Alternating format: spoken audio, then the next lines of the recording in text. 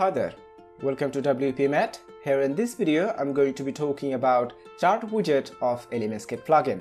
Before showing you the chart widget, one thing you have to make sure by going to Elementskit, Elements, and you scroll down and make sure the chart widget is activated. After that, click Save Changes. Now you are ready to use the chart widget. Let me show you some of the demos of the chart widget.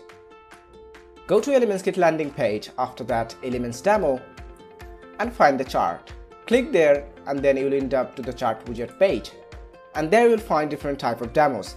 The first one is bar chart vertical. And if you scroll down, you will have bar chart vertical with label bottom. Then you have the bar horizontal and horizontal with label. After that, you have line chart top, radar chart, doughnut charts. After that, you'll have pie charts, polar area, and so on. In every chart option, if you hover any item, you'll find a tooltip, and inside of this tooltip, you'll find detail about that chart.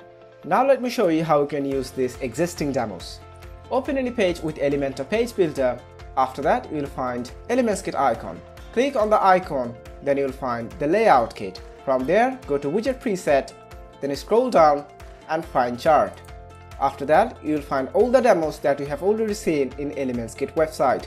If you want to use any of them, open that. After that, you will find live preview button and insert button. If you want to see the live preview, click on the button live preview, or if you want to use it, click the insert button.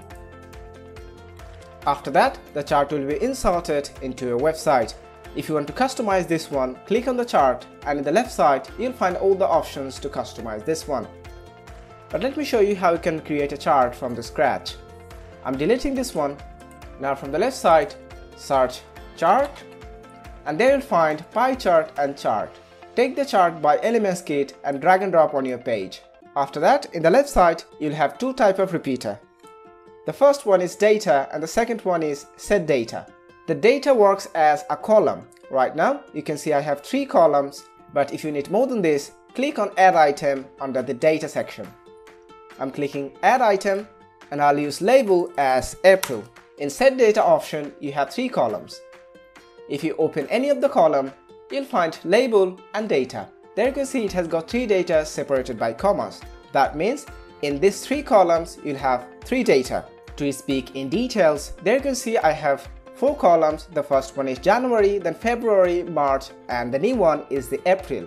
And in this label, you have 3 datas. The first one refers to the January, the second one, which is 20, it refers to the February, and the last one, which is 15, it refers to the March.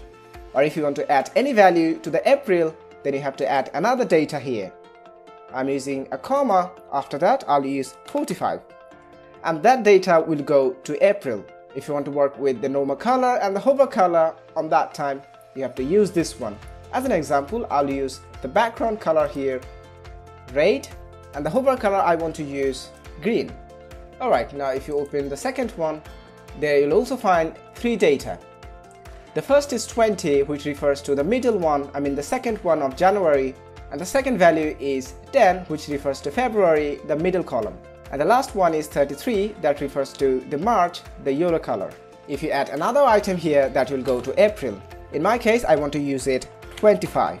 And similar to the first one, you can work with the color and the background color. You can also work with the border width. By default, you will find 1 pixel, but let's increase it to 3 pixel. And if you open the last one, you'll find the similar settings. Let's add a new item here. Alright, now if you go to settings, you'll find chart styles. From here, you can choose any chart style you want. Let me show you some of the demonstration, like bar horizontal, line, radar, doughnut, pie, and the last one is the polar area. After that, you'll have the show title option. You can disable it or enable it.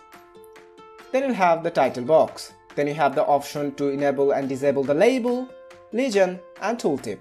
Tooltip is something that you can see after hovering any item. If you disable it, you won't find that one. So this is how you can work with the chart of Elementskit. Thank you for watching this video.